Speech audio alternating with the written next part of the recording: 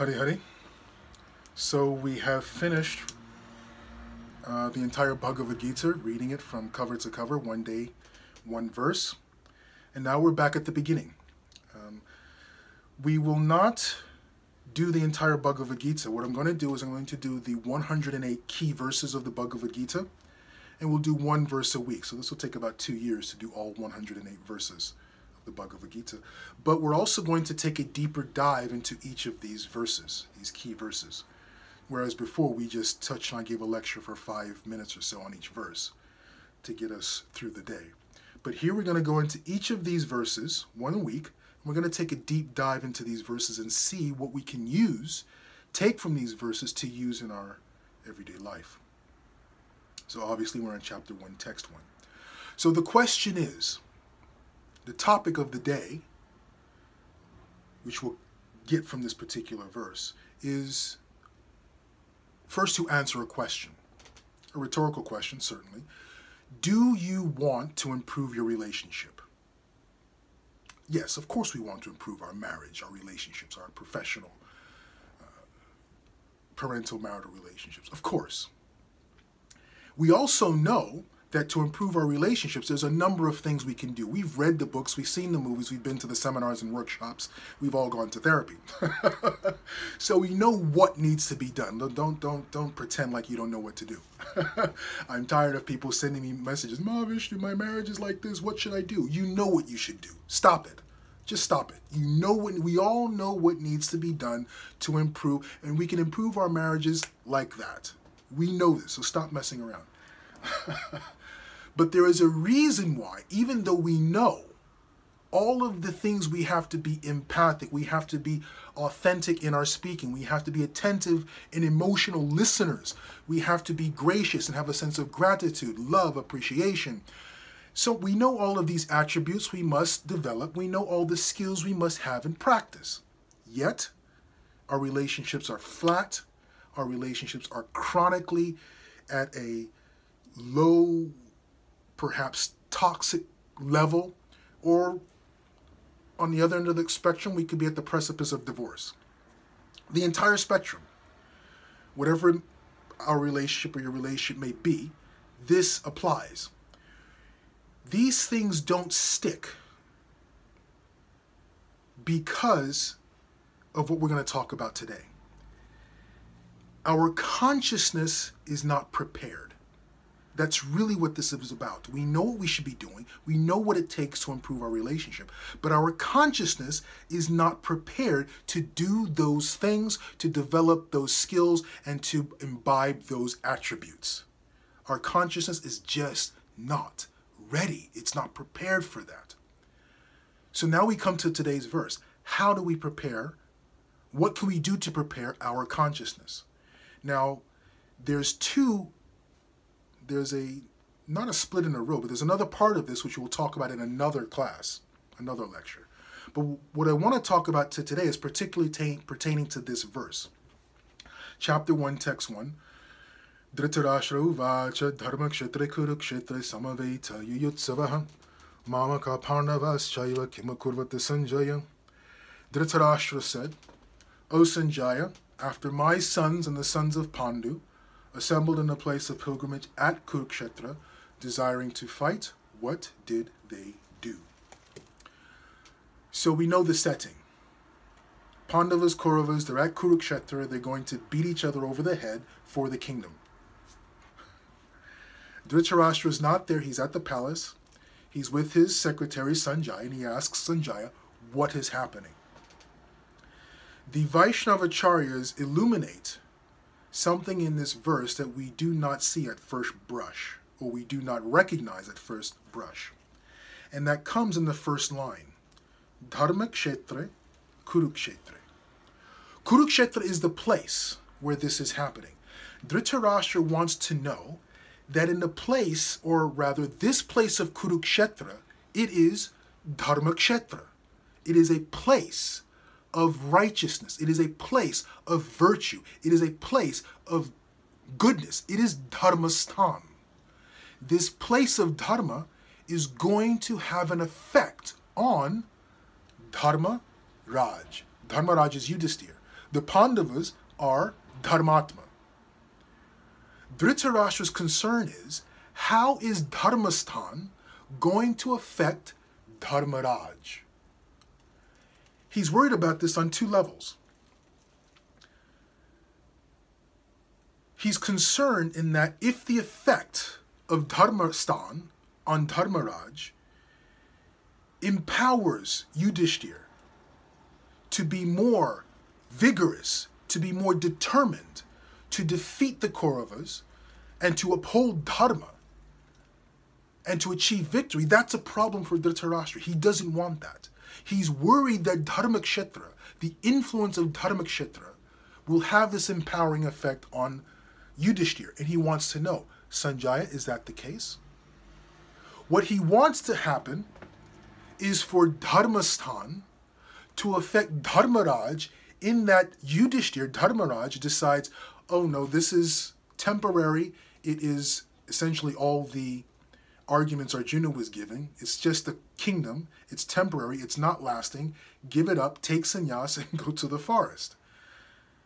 This is what Dhritarashtra is hoping. He's hoping that Dharmastan influences Dharmaraj to renounce the kingdom.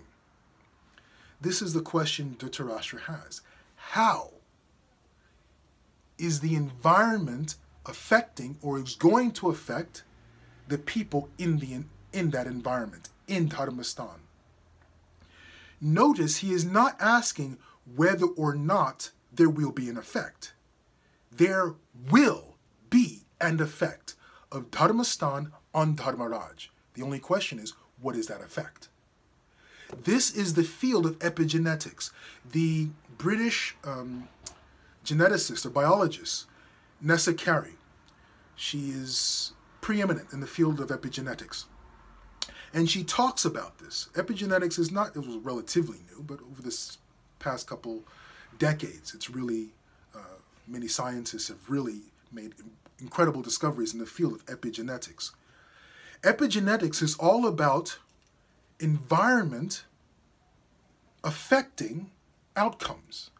Environment affecting the expression of DNA, of genetics. So DNA or genetics is not everything they're coming to recognize.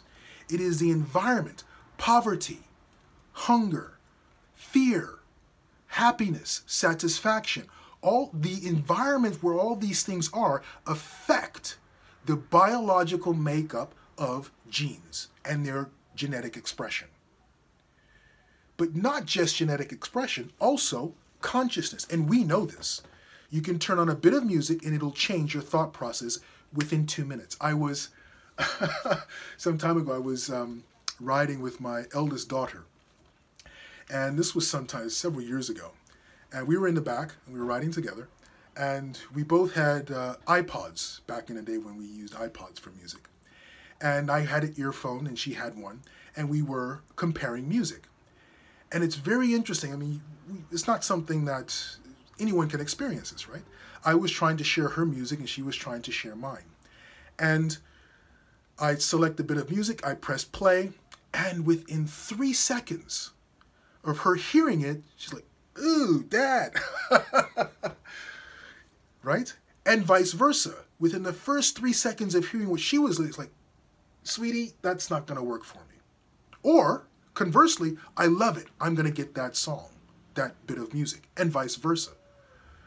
We know that almost instantaneously, our consciousness, our way of thinking, can be changed by our environment, by the music, by smells, by sights. A particular movie can completely change our thought processes.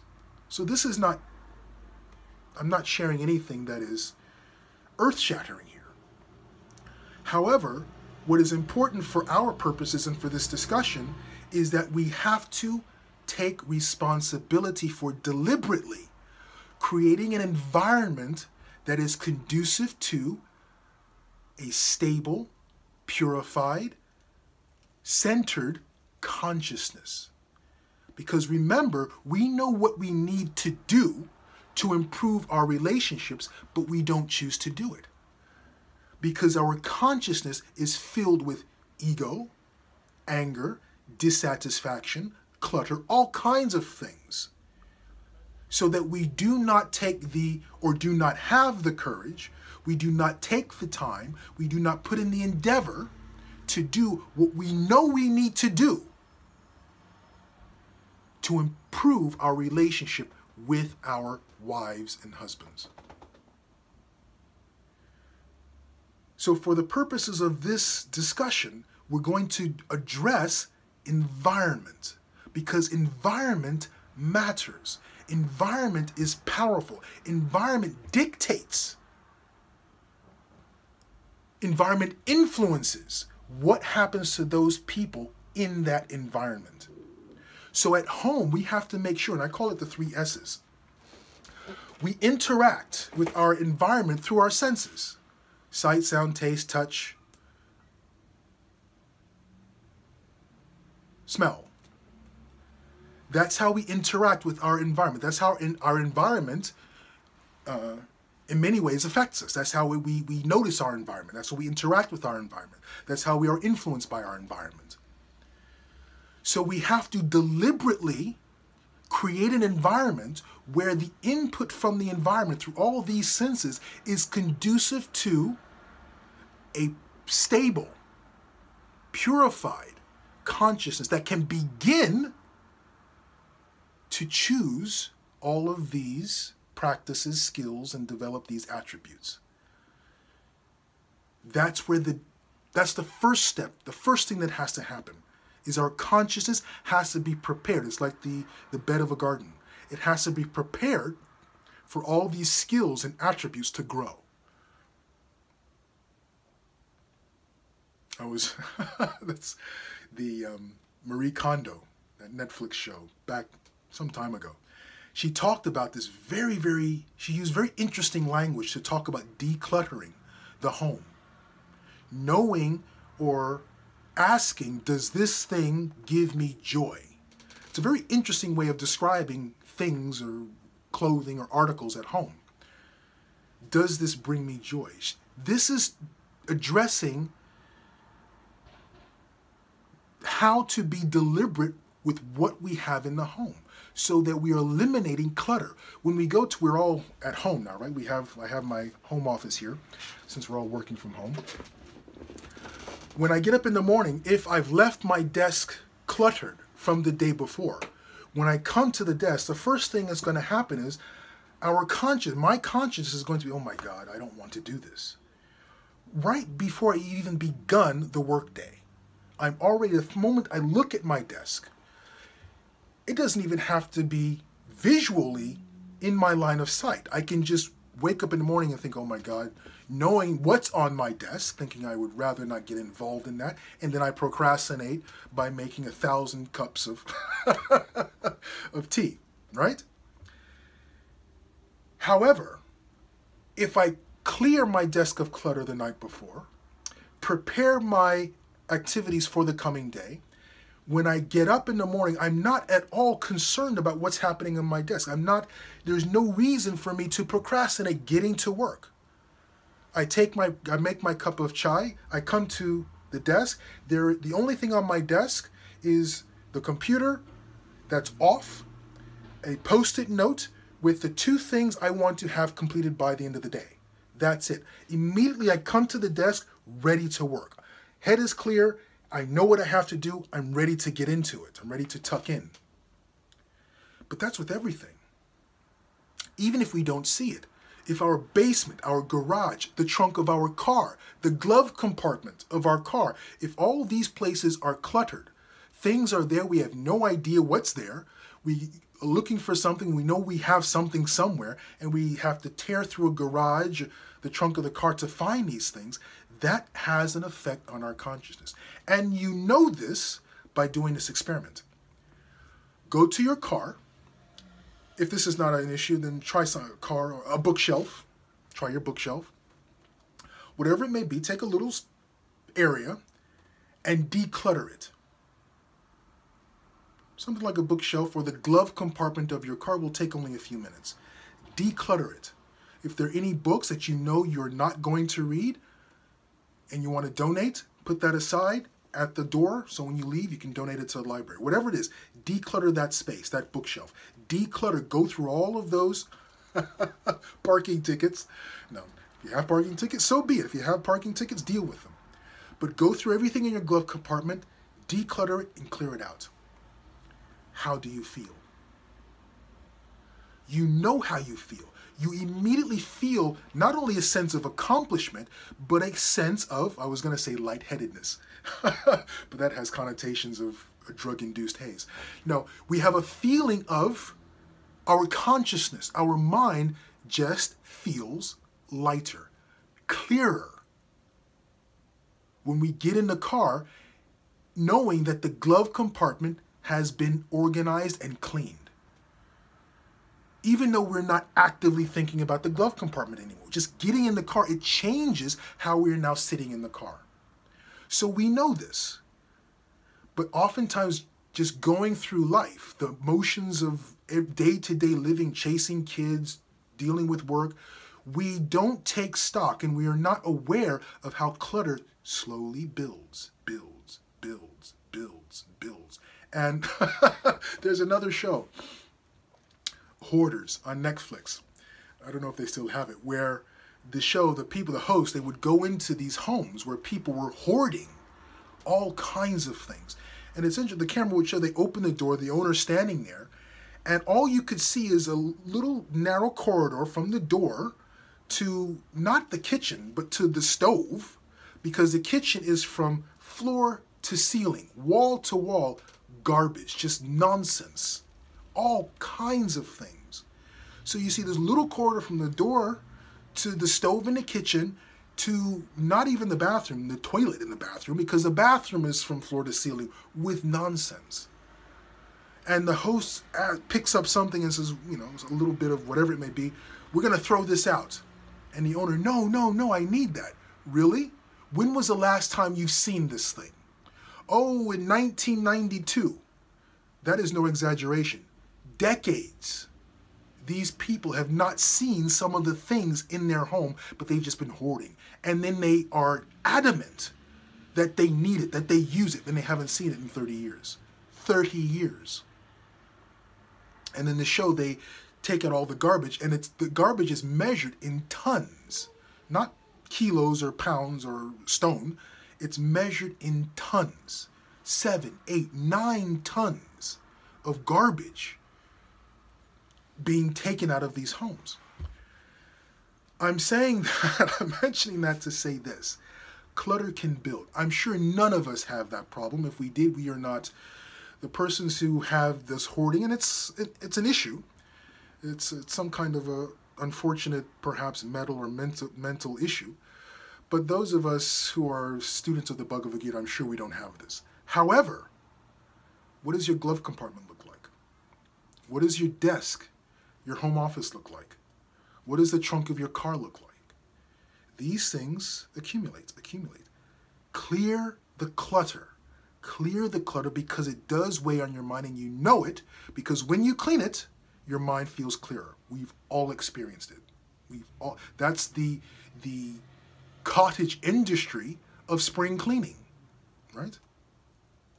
That's what spring cleaning is all about, and how businesses are trying to help you clean out the clutter of your home. Once clutter has been removed, now we're going to put in that space those things that are conducive to a healthy consciousness, a healthy mind. That means sights, smells, sounds. Make sure the art in your home is not jarring, discordant, and just... I was watching the what's that sitcom, Frasier, and Frasier he's a psychiatrist. He goes to museums and he's posh and he's like he has that nature, whereas his father he's a retired police officer. He's the salt of the earth. He's a baby boomer. He was in the Second World War. He's a man's man, and and Frasier, as his father calls his father calls him artsy fartsy. So, however, his father is always lamenting because he cannot buy or find a gift for Frasier that Frasier likes. So his father goes to a restaurant, some steakhouse somewhere, and he sees a bit of art. And he asks the owner if he can buy it. He buys that bit of art, he gift wraps it, he takes it home and gives it to Frasier. Frasier, this is a present for you. Frasier opens up this painting, and when you see the painting, there's no other word for it. It is hideous, it is jarring, and it is, frankly, frightening. It's this painting of a bull in stark, vivid, red, black hues. And this bull's got horns. Its eyes are bulging. Frasier calls it the epileptic bull. I say all that to say this. As Frasier was trying to make his father feel good by putting up this epileptic bull in his home, we have to be sure that the art, the decor of our home is aesthetically pleasing for all of us who live there. Wife, husband, children, and so on. Art and decor that is uplifting, that is calming, that is centering is very, very important, because when we are in, forgive me, when you're arguing with your wife about whether or not there should be bananas in the fruit salad, I'm sorry, that's an inside joke. When you're arguing with your wife about whether or not there should be bananas in the fruit salad, if we are in an environment that is conducive, that has always been conducive to a centered mind and consciousness, then when we get into this conflict about bananas, we are able to choose patience, empathy, love, tolerance, understanding when we engage in this conflict over bananas. But if we're living in an environment that is visually assaulting, that the smells are offending, the sounds are jarring, then when we have to argue about whether or not there should be bananas in the fruit salad, what are we going to do? We're going to be irritable. We're going to be impatient, intolerant. We are not going to be gracious. We won't want to listen. We will raise our voices. And then you're going to send a message to Mahavishnu. Mahavishnu, something's wrong with my relationship. Of course it is, because our home is a freak show. You get my point. Environment matters. Environment has an effect on the quality of our consciousness. And we need to have a clear consciousness so that we can adapt these principles, we can enact these tools, develop these skills of creating and maintaining a deep relationship of love. Be deliberate about creating that environment in your home. Be deliberate daily. Make sure the things that you have are in their proper place. My wife is wonderful with this. She's not here. She's out of the country. So I'm always on dishwasher duty. So to help with the dishwashing, I have a sponge, obviously, and other things. But sometimes this sponge, when it gets old and it's time for it to be changed and it's falling apart, I have the sponge and I'm thinking, oh, this needs to be changed. And miraculously, the next day, there's a new sponge there. That's the magic of having Davy. Forgive me. There's a new sponge there. Davy's not here now. She's out of the country. The other day, 2 days ago, the sponge was falling apart, and it wasn't replacing itself.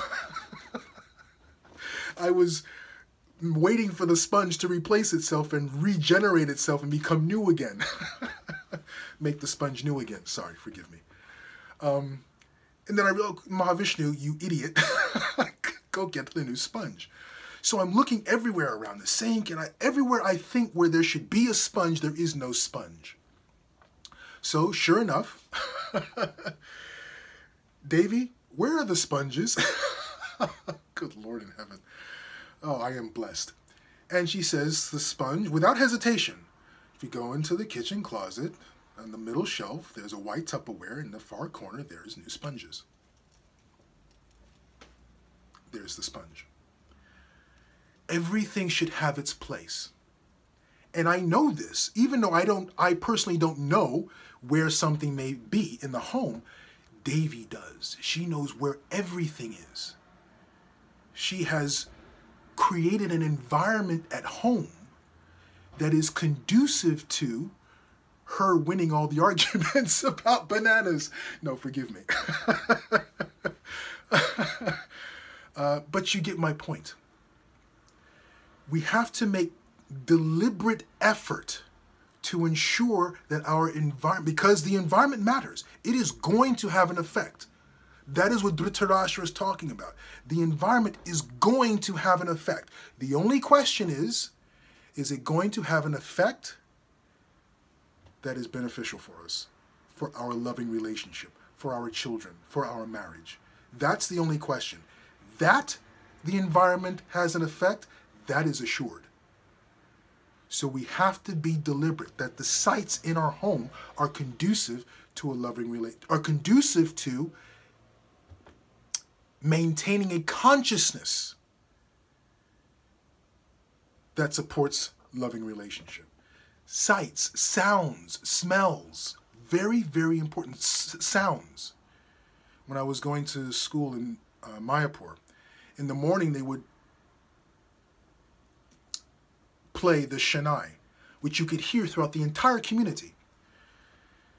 In the evening, they would play the Shanai, the morning raga and the evening raga. Shanai is this wind instrument type thing. When they would turn on the Shanai, it would transform. Even to this day, I can be transported to those times in that frame of consciousness when the sun was rising and the Shanai is playing across the fields of Mayapur. That is an incredible environment. We must create that, we must create similar environment in our homes, using music, using smells, using sight. Whatever is at hand, deliberately create the environment that enables us to be in a state of consciousness that supports loving relationships. Then we can get to work. Then all those tips, then all those seminars, all those practices, all those attributes we need to develop, then they will stick because our consciousness is prepared ground. Environment matters. Be deliberate. Be aware of your home environment. Hari Hari.